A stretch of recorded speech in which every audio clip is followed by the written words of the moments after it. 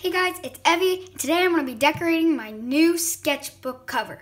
I got the sketchbook for Easter, and as you can see, it just has a black cover on both sides. So today, we're going to be decorating the front. If you haven't checked out my last two videos, go check them out and we'll get right on to the video. Okay, so here I'm sketching out a turtle because I wanted to do something with turtles for the front of my sketchbook.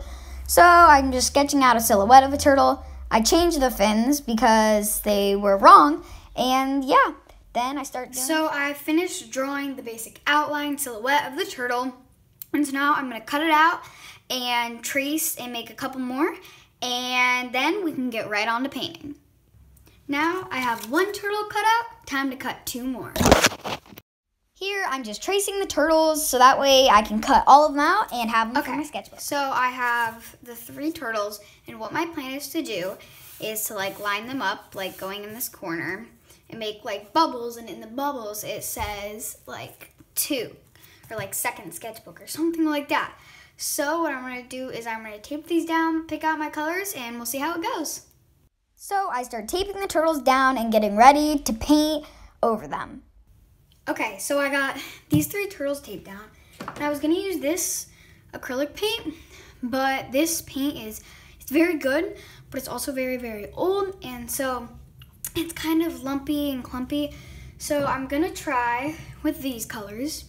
So I have folk art acrylic paint, and I don't know what color that is. Fresh foliage. Have this Craft Smart paint and neon blue. Again, Craft Smart paint in vanilla, and Delta. I can't pronounce that, so I'm not even going to try. And it's Coastline Blue. So you can kind of see down there. So these will need shaken up. And so, yeah, I'm going to try to use these colors to create kind of a cloud behind this of water with bubbles. And it'll get more and more bubbly as it comes down.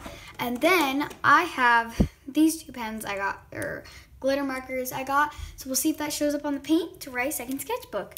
Or I do acrylic paint and just write second sketchbook. So yeah, let's get on to painting. Here I start painting, and I do decide not to use the green because I feel like it would take away from the blues and not blend as well. So I'm just painting over the turtles, and yeah, it turns out pretty good. Okay, so I finished painting, and it didn't come out the effect I wanted, but I still think it looks really cool, so now it's time to wait for it to dry. I will be writing down here in this little bubble, second sketchbook, or just second or 2. I'll peel off the turtles, and then we'll go to the final reveal. Here, I'm just painting on the second because I felt that the markers wouldn't show up. Okay, so I got the second painted on because of my second sketchbook, and now I'm going to peel off the turtles for the final reveal.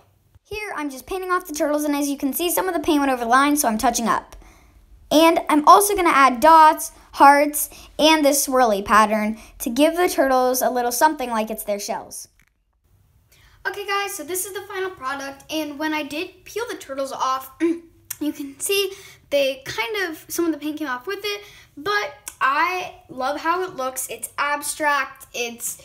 At first when I did it, I didn't know if I would like it, but I added the hearts and that swirly pattern and those dots and wrote second, and I'm really happy with the overall sketchbook. I'm definitely going to be excited to use this in my previous videos and show off the cover and how I made it. If you want to see more videos like this, make sure to hit that like button and hit the subscribe button and hit the notification bell to see when I upload videos. I hope you all like this sketchbook, and I'll see you all next time. Bye!